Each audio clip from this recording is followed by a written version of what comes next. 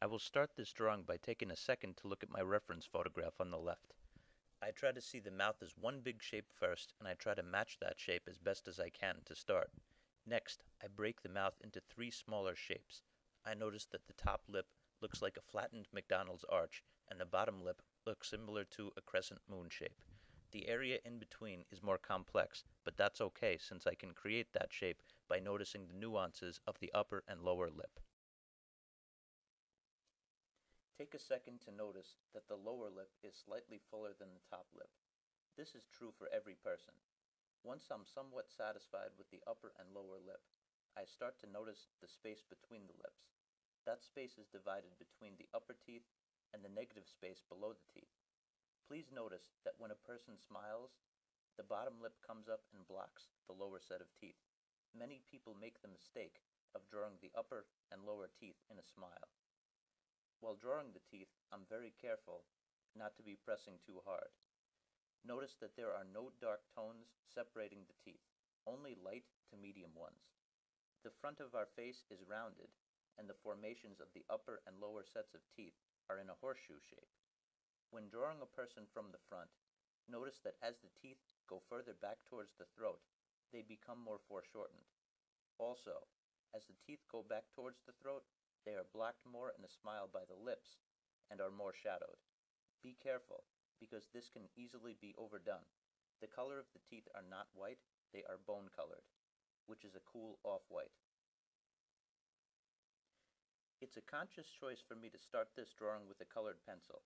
I use colored pencil because the fine tip of the colored pencil gives me a lot of accuracy, and also because colored pencils can be mixed with oil paint.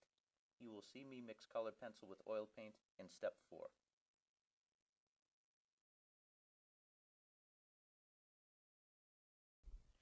At this point, I'm satisfied with the placement of all of my shapes. Once that task is accomplished, I focus on building tones and colors. In other words, my focus to this point has been to get all of the pieces of the puzzle in the right place, and now I can have fun by mixing colors and matching tones.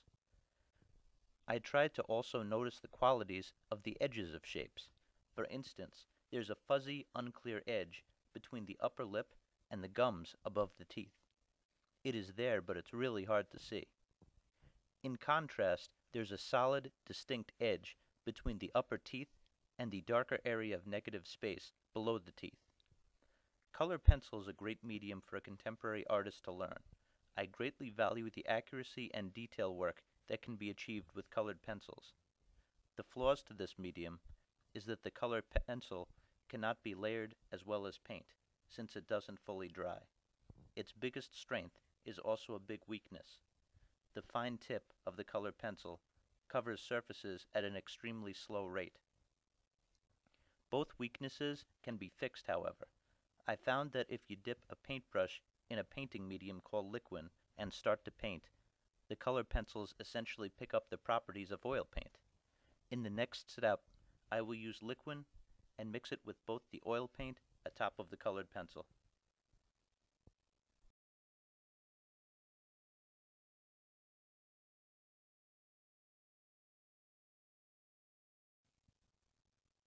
Now I am painting with liquid and oil paint over the colored pencil. They are very compatible with each other and are essentially made with the same materials. The pigment of the colored pencil is bound with wax, and wax has been used in parts of many painting mediums throughout the history of oil painting. Oil paint is considered a traditional medium, but many of its artistic capabilities have not yet been matched by other, newer mediums. Oil paint gives the ability to work opaque, transparently, and translucently. Today, I'm using the combination of the oil paint and the liquid to soften my colored pencil drawing below. I'm using small, soft paint brushes, and they pick up some of the color that was left below by the colored pencil. The paintbrush is a great tool to create soft blends. That makes perfect sense if you compare it to the tip of a colored pencil.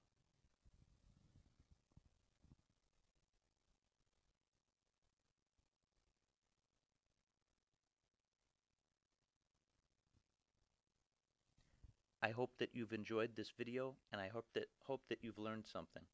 Feel free to ask me questions, and please subscribe to my channel if you like concise, information-rich videos on art.